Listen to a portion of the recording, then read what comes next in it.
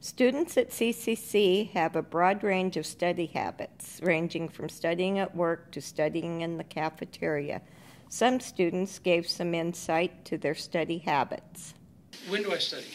I predominantly spend most of my time studying in the mornings or in the evenings.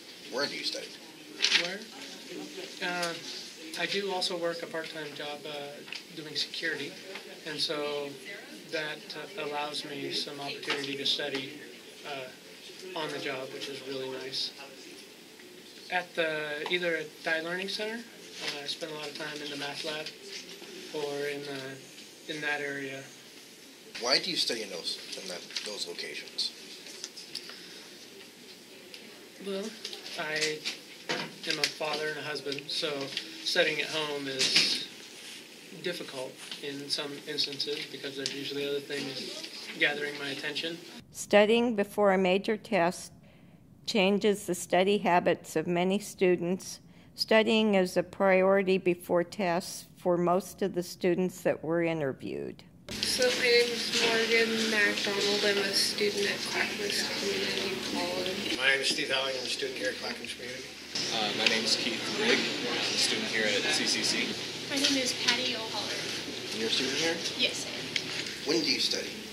I study between classes. I have classes Monday through Thursday, so I get out on Mondays and Wednesdays at 2:20, and I come to the library and study. And then on Tuesdays and Thursdays, I get out at 11:50 and I come and study. And I study on Fridays when I don't have school. Most people find time to study after class and in the evenings. Some are fortunate enough to be able to study while they work. Do you have a spot where you study? The library, right here, or in my bedroom at home. Why do you like to study in that place? I like to study here at the library because there's resources that I can use, and at home, the only quiet place is in my bedroom. Many students take advantage of the resources available at the Dye Learning Center and the Community Center for studying. Where specifically do you study? I usually like studying here in the cafeteria. Usually around this time, like 10 in the morning, it's pretty quiet. We're also in the library. There are science, computer, writing, and math labs, as well as a library and Dye Learning Center to help students pass their classes. Do you change your study habits in any way when you study for a major test? Yeah, certainly.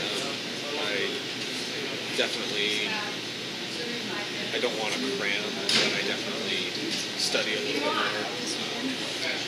If I'm involved with like a writing assignment or something, I'll spend some time on that. But with math, I'll hit the books hard so I can focus on the test.